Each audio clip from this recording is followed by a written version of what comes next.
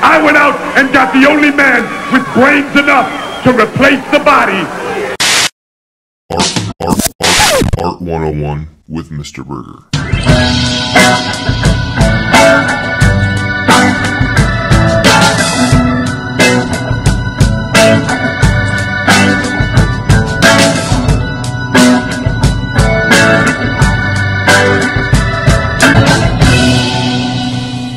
Hey friends, how we doing? Welcome to another episode of Art 101 with me, Mr. Burgher. I am a professional artist and educator attempting to bring you the absolute best in art historical content and videos. Why are you here? As always, I appreciate likes, shares, and new subscribers. You ain't gonna do shit. So today's video is a bit of a reboot based upon the request of a viewer. I'm just dying to know. My YouTube student Amy had this question for me. Could you please expand on the several other figures, specifically the bearded men and the man wearing a large hat in the back left of the painting?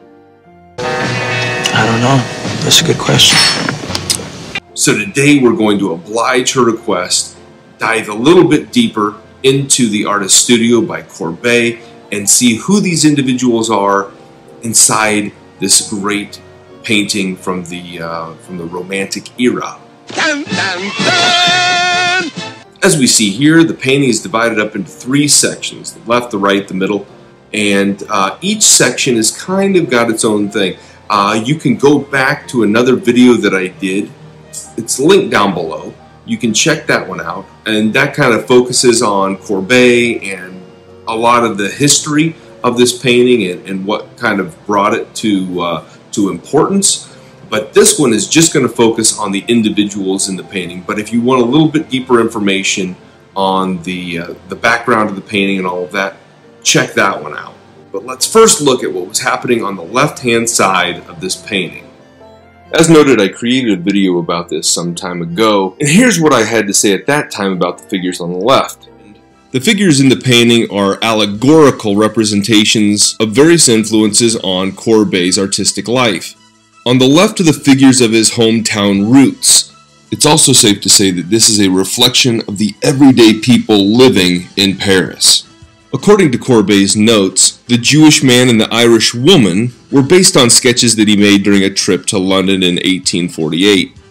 Other figures represented are the Undertaker, the Poacher, a mannequin representing the crucifixion, as well as several other figures. So just to expand on that a little bit, the title itself is a bit of a quandary because it's a real allegory. So you have no frame of reference here, Donnie. You're like a child who wanders into the middle of a movie and wants to know... Walter! Things that are real aren't allegories, and allegories aren't real. So in the subtitle, a real allegory summing up 7 years of my artistic and moral life. He's showing us glimpses of real people, but also depictions of people that are more symbolic than actual people. So many of the people can't specifically be identified as someone specific. These are the good people and the bad people. And as Courbet said, the exploited and the exploiters. So as we look through the individuals in the upper left, again as mentioned, we start here in the upper left, where the individual is identified typically as the Jewish man, sometimes the priest. Now far in the back is an individual that is unrecognized, or at least I could not find any relationship or any information on the allegory that he represents. Now the next man over in this grouping of three men is a representation of the village idiot. Come on! As we slide down to the foreground, we see the poacher, sometimes called the hunter. Now the poacher is represented by the likeness of Napoleon III. Now what do I know? I color for a living, but I do know that Napoleon III and Courbet were not friends, and here's why. We must remember that this is a work that in its title says that it's based on 7 years' time. So 1855, back 7 years, we go to 1848, and that is critical to this particular allegory of the poacher. Prior to 1848, France was a republic, and Napoleon III seizes power, becoming Emperor of France, taking land that does not belong to him. He poaches the land. He takes what's not his. And so he is depicted in this way, in a disguised fashion, with his hunting dogs at tow. Okay, I can see that. Moving backwards. The man in the white shirt is oftentimes labeled as the woodsman. This was a time that Paris was being expanded, and the woodsman would be responsible for clearing the trees so that infrastructure could be expanded and the city could be expanded. The other two men in succession, I have no idea what they represent or what their allegory is. However, as we move forward, the man whose back is to us is oftentimes labeled as the merchant, selling his wares to others. Which leaves the question in my mind, is he the exploited or the exploiter? I would imagine Courbet had an opinion on this as he is doing business with a couple of gentlemen there whose allegory is also a bit of a mystery. Continuing to the right, the man in the top hat, as mentioned, is the undertaker. Rest in peace. And behind him, we see a female figure and a highly shadowed male figure. Well, the female is a prostitute, and the man is the John to the prostitute. Continuing to the front, we see the crucified model figure, which is a symbol of death of the art of the Royal Academy of the Arts in France. It is a death of the arts in the mind of Courbet, further emphasized by the vanitas figure of the skull sitting at its feet, and the symbol of poverty, the Irish woman feeding her baby. That's right. Now in the center we have three figures and a cat. Let's take a look at what's going on there. Here's what I had to say about that previously. In the center, Courbet is working on a landscape with his back turned to a nude model, which is a symbol of academic art. The female figure is based on an 1854 photograph, and he is one of the first to utilize photography as a way to gather studies and source material. The landscape itself very much represents his homeland. The boy to Courbet's left is a reference to innocence. The boy is looking up to Courbet. With his clogged shoes and torn-up shirt, the boy's youth, and perhaps even his poverty, make him pure. Courbet believed that urban life and sophistication distanced the artist from the truth of nature. It was his goal to return to the pure and redirect his sight through those of the eyes of a child. And lastly, the cat, often seen as a symbol of independence or liberty.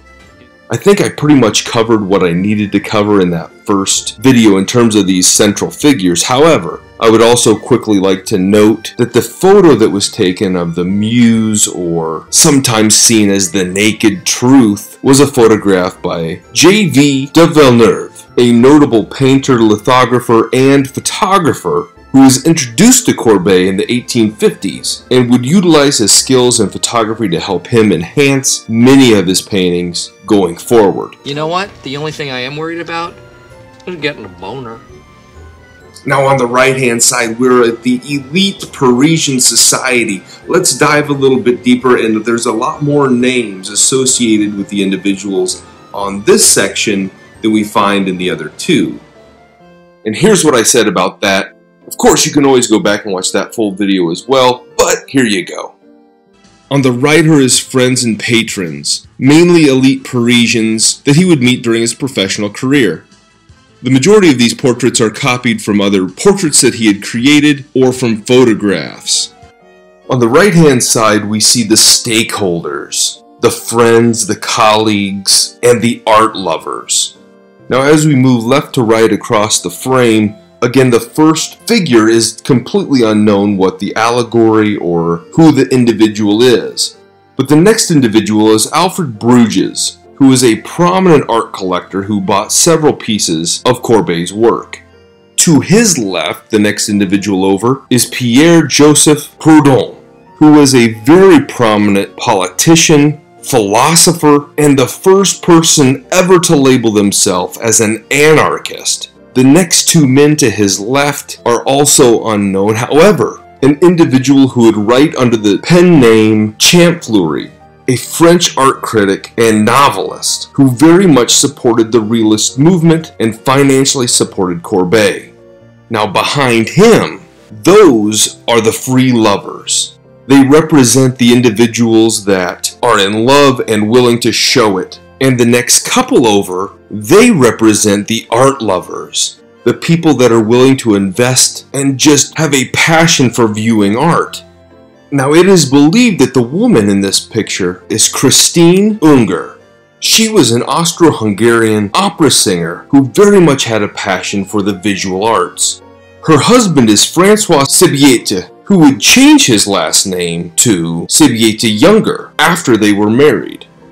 You'd keep your mouth shut if you knew it was good for you, buddy. At their feet is a child, which is some sort of an allegory about the creative instincts of children. Between the art lovers and the last character in the painting, we see this ghost-like, grayed-out figure. Actual physical contact! Now this grayed-out figure is very much connected with the last character who is holding this book. This is none other than famous poet Charles Baudelaire, a very good friend of Courbet. And as the painting was being developed, because they were close friends, Courbet knew his girlfriend mistress of the time, who was a mixed-raced female, and Baudelaire believed it would have been scandalous to have included her in that next to him, and so he told his friend to remove her, which he obliged to do for his friend. But we see her still kind of poking out of the background.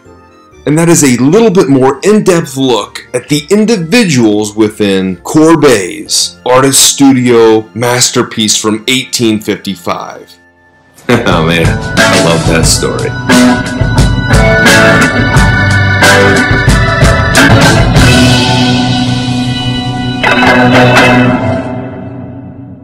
Good night, critter.